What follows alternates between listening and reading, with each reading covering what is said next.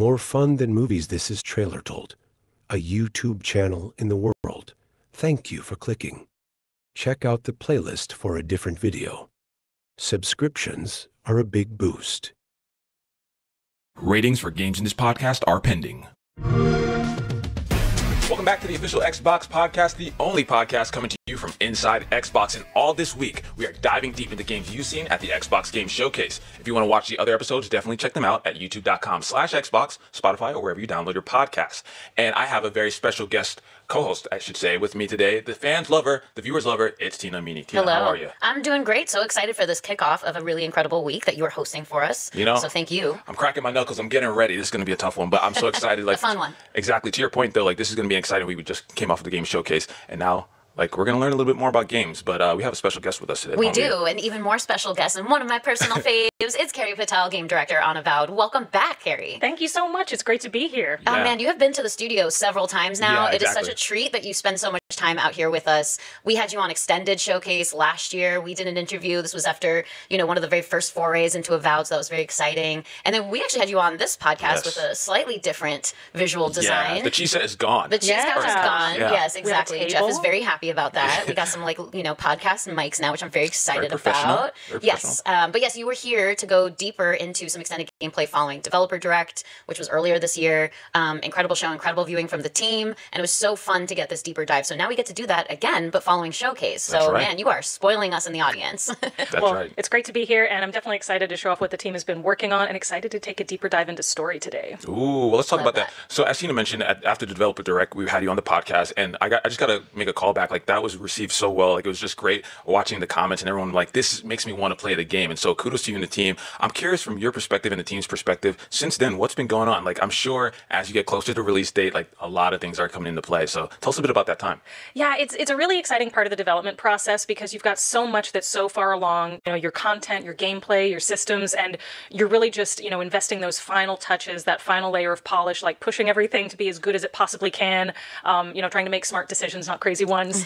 But yeah, it was great to see the reception after Developer Direct. One of the things that I know folks called out that we spent a lot of additional time on was refining that sense of hitting, which we're going to see some of in our footage today.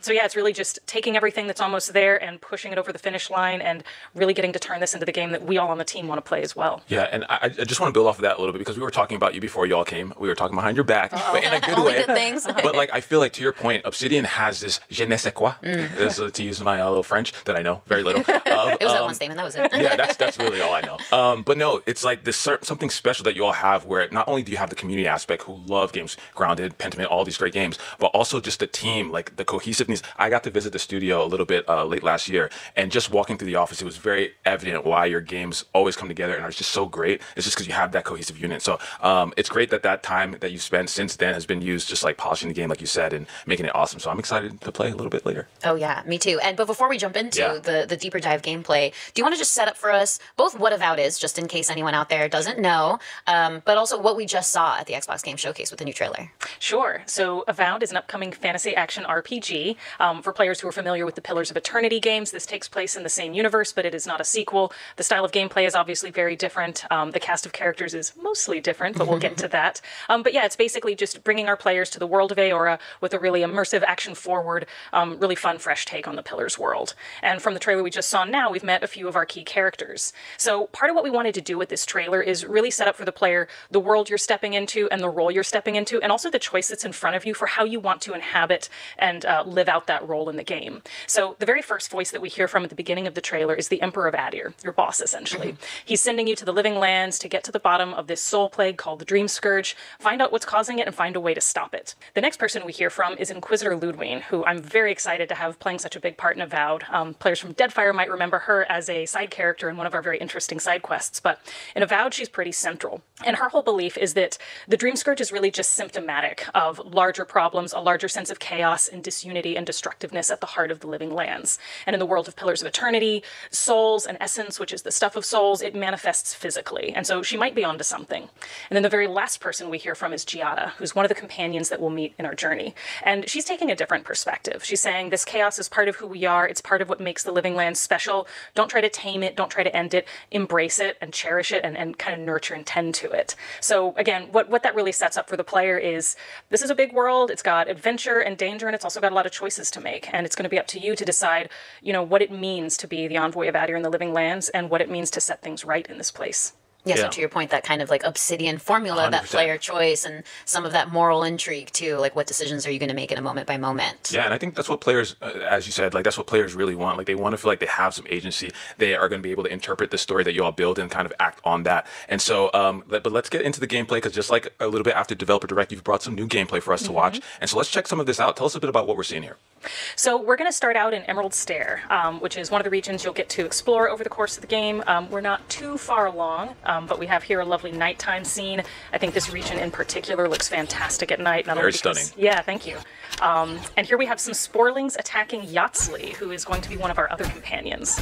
And you were charging up like your bow and arrow there, and then you're also kind of trying to slice your way through what looks like some very thick top-heavy swirling armor here. And you're right, we are struggling a little bit. Yeah, they're giving you a run for your money here. Yeah. We'll fix that. So part of the problem is we've just transitioned out of an earlier region, and so we haven't upgraded our gear yet. So if we look like we're struggling against these little mushroom guys, it's because we haven't upgraded our weapons so that they're really up to par with the enemies we're going to face here. So there's a lot of hacking and whacking, but we'll fix that in short order.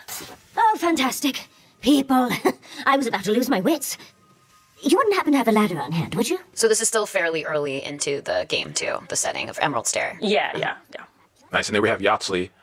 Yeah, she's a wizard. She's very fun. She's a little risque in a way that I think makes her a lot of fun to talk to. She's got some very good banters with the other companions. But yeah, she's just a little lightning ball of a lot of personality. And you see the options here, by the way. Also, one of the great things about your game is, of course, dialogue options. Tell us a little bit about how that's playing here.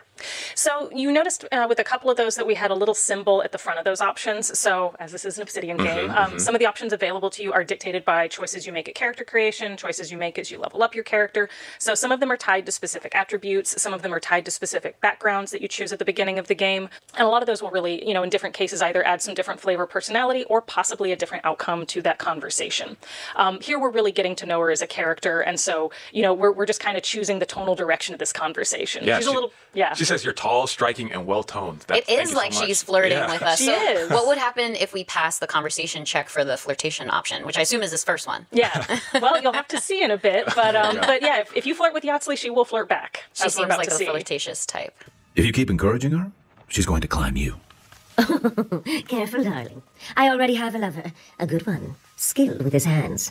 He always carries a ladder. She rebuked me. Oh no. Well, you know what? Maybe keep trying. But no. Check. Yeah. Yeah.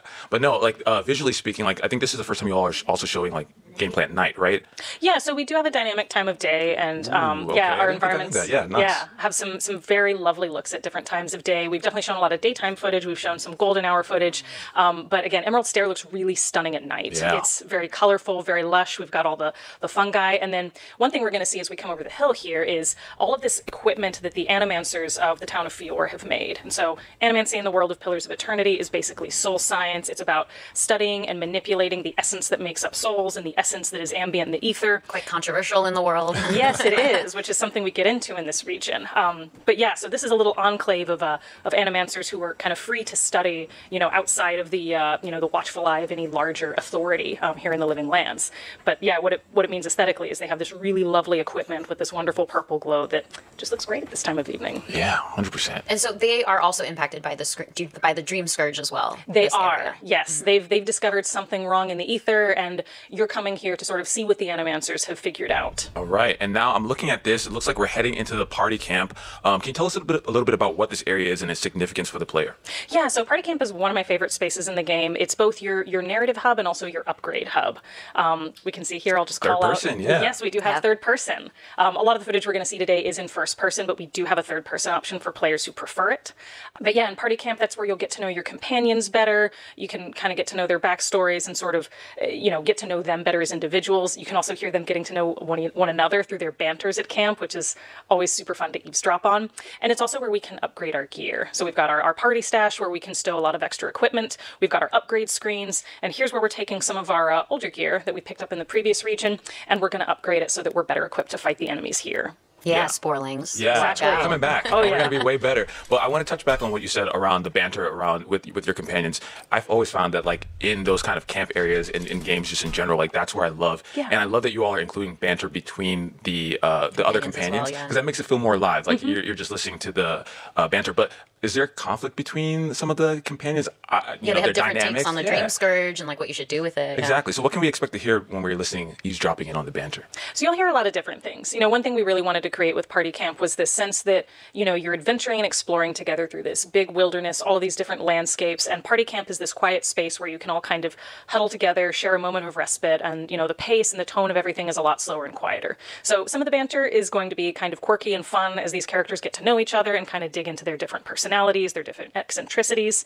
Some of it's going to be a little more somber as they, kind of reflect on different events that y'all have seen, different things y'all have gone through together. And then, yes, as you get to harder decisions in the game, there are going to be moments of conflict where they disagree on what the right course forward is, or they disagree on maybe actions that you've taken up to this point, and they're kind of hashing it out with one another. So it's really just where these characters get to come to life a lot more. So you're going to be judged the whole time. Good. No, Because I'm a controversial king. We're going to be picking some controversial decisions, so I love to see that. I love that kind of banter too, because I know in my heart the decisions I want to make, but absolutely the more connected I get to certain companions or characters, they can totally influence by their judgment, that's their a good cool point. judgment. Yeah, so I'll sometimes, start to actually take that into account. I love the party camp moments, sitting by a campfire, and certainly getting stronger. Yeah. Which my understanding is we're picking up some, not just upgrading some of our weapons, but also picking up some new skills, which you can do in this party camp kind of downtime too. Yeah, so you can upgrade your skills and abilities anywhere as you level up throughout the course of the game. That's one of the things we're doing right now. So on certain level up milestones, we'll get to upgrade our attributes, which we just did, and on every level up milestone,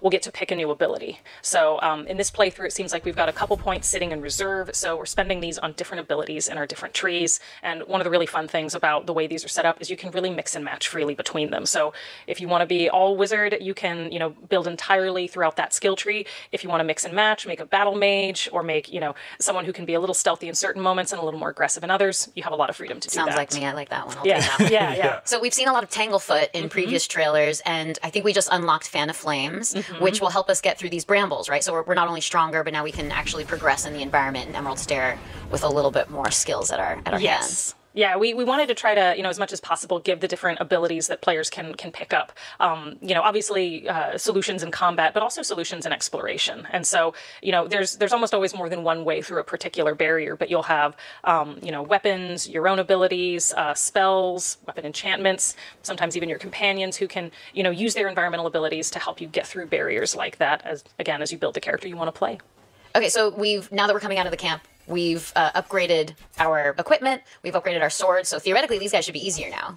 Yes, and you'll notice it's taking fewer hits to bring him down. Yep, Get out of here. flying. Oh, look at him, he barely stood a chance. Yes, we've got some nice blood effects as we're slicing through them. Yeah, so is that like new animation as well? New sound effects and animation as you're kind of upgrading your swords and other items? Yeah, we want to make sure that players are getting clear feedback as to when their gear is effective and when maybe they need to go back to camp. So it looks, it feels, it sounds different when you're playing with appropriately leveled gear. And this guy's a little different looking. Yeah. What's his Little deal? spikes. So this is a caster. So, all of our enemy families will have different unit types among them. And we've seen a lot of these little melee sporlings who just run at us. And it's very cute, actually. It's one of our favorite little animations on the team. But you also have these caster units that can obviously attack you from a distance, do quite a bit more damage. And we have a few other unit types that we haven't met yet. But we're going to try to take this guy out because he's a little more dangerous than the small guys. Yeah, taking a few more hits than them. So when you build up enough stun on an enemy, you can kind of queue up an attack like that does a lot of extra damage and will also, if it doesn't take them out outright, it'll at least give you some distance from them. So those are great to get if you can. Nice, and a little bit more traversal here, which I love to see. Adds that verticality that we love, that allows players to, I guess, discover new things in the game and maybe some hidden things. Exactly. Yeah, it's a very fun mechanic to be able to build content around because, like you said, you can really reward your curious players by hiding a lot of secrets, a lot of fun, a lot of storytelling, and nooks and crannies throughout the levels. And we did just pick up that godless vase, so we've got our item that Yatsley's been asking us for. Yes. So can you remind us too, as we're looks like we're approaching her now, actually. So what we're kind of exchanging here? Yeah. So Yatsley is a scholar of the godless, and the godless are the ancient people who used to inhabit the Living Lands.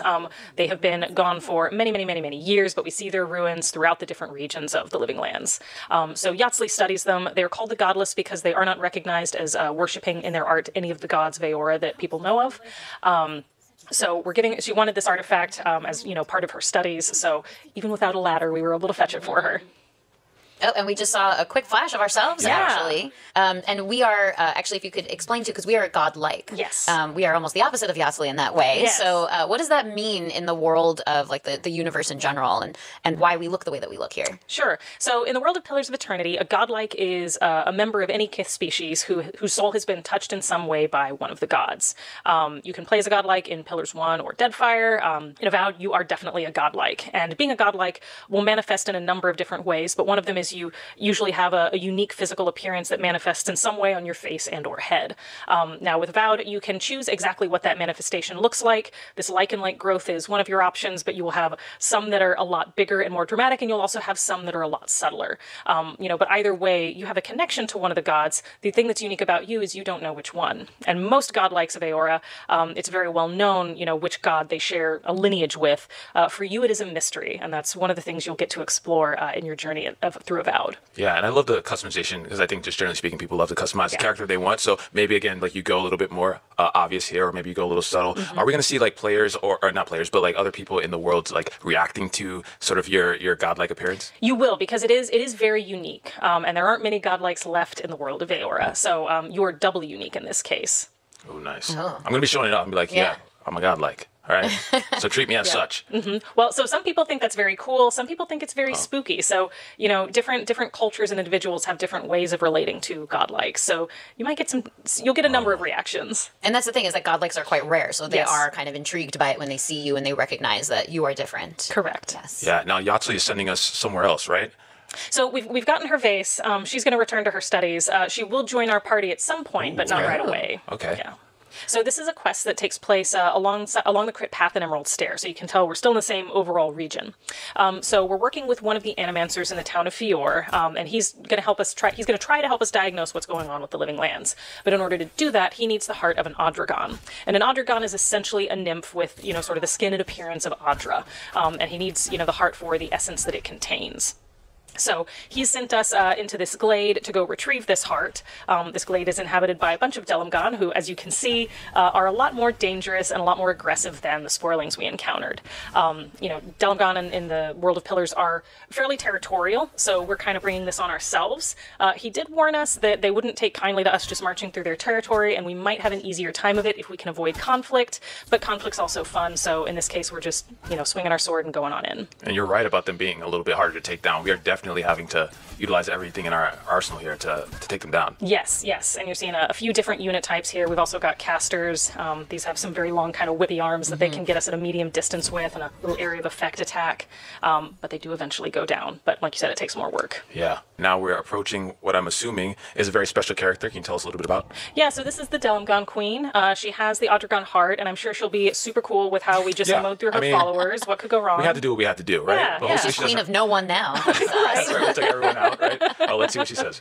But wait, no. Yep, she can sense what we've done, and she's not happy about it. So many of my kin are dead by your hand.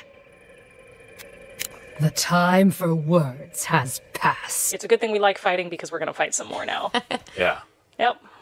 Hello. The backup forces have arrived, and now we're in trouble. But we're going to leave that a little mystery, right? I'm assuming. Yes. I don't want to give everything away. So what are we looking at here? This is us kind of respecing kind of how our character plays, right? Yes. So if you find that you want to try out a new suite of abilities, if you want to approach a particular piece of content like this one in a different way, you can respec. And you might have seen popping up at the beginning of the screen here, there is a cost to doing so, but if you're willing to pay it, you can try out a whole new set of abilities. So what we're doing now is we're speccing into a lot of ranger related abilities, and I think a couple wizard ones as well. So the most important one of these is Shadowing Beyond, which is a level 5 ranger ability. And what that does is it gives us the ability to essentially kind of open up a rift in the here, which is the physical world, and travel through the beyond, which is kind of the invisible spiritual world, in order to move through the environment. So what this means is that as long as we don't engage them, these characters can't see us. And as long as we keep our essence meter up, this ability will remain active. So this one is constantly draining our essence, which is the soul energy that we use to power our special abilities and our spells. You can see we're passing some cover grass as well. So if we wanted to be a little more conservative with our power usage, we could duck into that grass, kind of watch the patrols and avoid using this ability quite as much. But in this case, we're going to use it to get to this little safe nook right here. So if you're an expert stealther, you could possibly do this section in stealth without that ability. Just if with you're the good, grass, just sneak it around. Challenge accepted, right? Yeah. And here we're re-upping on our potions so that we can Health build up and that essence. Yeah. Exactly. So yeah, we're going to continue. And we've also found a little side route here. So again, we like to offer different ways for players to approach our content, especially big potential fights like the one kind of in the glade here. So this is a little side path that you can see still has some enemies in it, but for a player who's very careful and either willing to use that cover grass or, willing and able to use Shadowing Beyond, they can get through without causing a ruckus. So if you fight this Sporling, will the others be alerted to it, or could you get away with like one kill and then? It depends how close they are. So they do have a shout radius, but it is not infinite. So if there isn't anyone close by, and if you're pretty fast, you might be able to get away. Yeah, but like you can see that. there's one right there. So You never know who's hiding in a little nook. Right? Exactly. I'll kick that one off the cliff. Like, get out of here. But I'm excited to see players how they tackle it, because I'm sure there are going to be people who decide not to use the essence at all and like really like want to show their mastery of that stealth aspect. And so here we are. It's always a trade-off, right? It is. Do you want to loot all the dead bodies, or Right. do you want to take the peaceful path and possibly open up some other dialogue options, which tends to be how I play. A welcome visitor. It has been so long since one of your kind has walked in this grove. In this case, the Dalamgon Queen has recognized that we haven't killed all of her followers. And so there's a little more of an opportunity to talk with her. She recognizes that we are godlike. She might even recognize what kind of godlike we are. But yeah, in this case, she will give us the heart willingly, and she'll allow us to leave the glade peacefully because we chose. And she's quite an ancient being, so there's a lot that she knows. You mentioned that, she might even know where we come from. She might, yeah. Of course, the thing is, Dalamgon they're, like you said, they're very ancient. They're not really part of Kith society, so it's hard to get too many straight answers out of them sometimes. There's some vagaries in there, but enough Yeah. to kind of pique our interest. But then she gave you the heart and she said, take it and go in peace. Yeah, And exactly. there you go. We came in peace and we left in peace. Boom. Look at that. Peace. Rules. Sometimes. Well, I think that's all the gameplay that you and the team brought out here today. Thank you again so much. It's been so insightful and such a fun opportunity to walk through it all step by step with you. Yeah, I mean, like we talked about it a little bit at the developer direct, but like the trailers that you all make are always so great. But then getting to like talk to you and see what the team has built and deliver, especially for the Xbox podcast, is always great to see and dive deeper into those details, dialogue options, how you tackle the game. Like all those things are so important for us to see, like how we're going to be playing the game. Yeah, when it so much releases. detail and intricacies. But is there anything else that you want to leave the audience off with before we sign off on this episode? Well, really excited for players to experience this game for themselves. Again, the team's been working really hard to just really put the rest of the experience together, get it all polished, get it across the finish line, and we're all really stoked to see how players fill that player-shaped hole at the middle of our game, and what kind of role they choose for their envoy, and how they choose to solve the conundrums in the Living Lands. Us too. I know. Cannot wait. Carrie, thank you so much for stopping by. Please give the team our best and excited to see the game a little bit later on. And with that, that wraps up today's Avowed episode of the official Xbox podcast. But of course, we've got a lot of others, very special episodes for you to check out later this week. Here's the schedule, and we're looking forward to welcoming more guests and developers from around Xbox. So make sure to join us back here tomorrow. And in the meantime, check out anything you may have missed on youtube.com/Xbox and on podcast services by searching for Xbox Podcast. Thank you so much, and we'll see you tomorrow. Thanks all.